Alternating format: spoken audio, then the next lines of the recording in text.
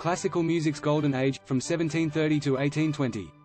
This era was a time when music was changing and becoming more sophisticated. People were interested in music that was beautiful, elegant and had a balance of different elements. During the classical era, there were many famous composers who wrote wonderful music that is still enjoyed today. Some of these famous composers include Wolfgang Amadeus Mozart, Ludwig van Beethoven, and Franz Joseph Haydn. Wolfgang Amadeus Mozart was an Austrian composer who lived from 1756 to 1791. Some of his most famous works include The Magic Flute, Eine kleine Nachtmusik. Ludwig van Beethoven was a German composer who lived from 1770 to 1827.